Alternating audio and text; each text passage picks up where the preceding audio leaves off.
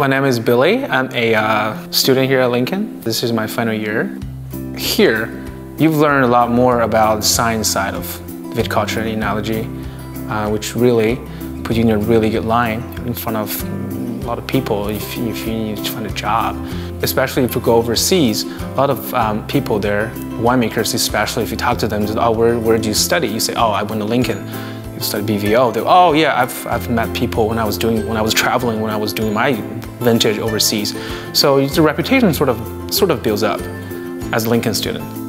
My understanding for the future of viticulture is everything will be going to organic or biodynamic, because that's the way sustainability is really important in the land, especially wanting to be productive.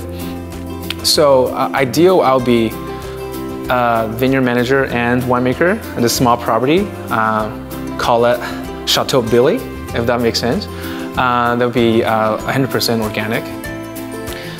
Organic way, the only thing you're allowed to spray is just sulfur.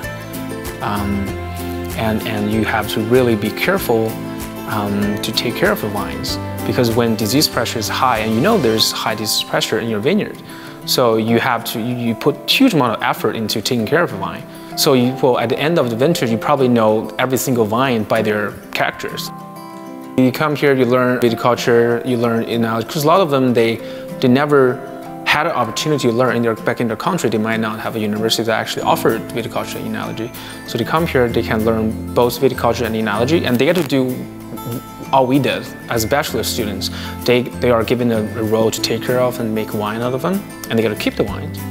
I've known a lot of people in the wine industry actually came here, just spent a year, did a graduate diploma, and now they are winemakers and viticulture managers.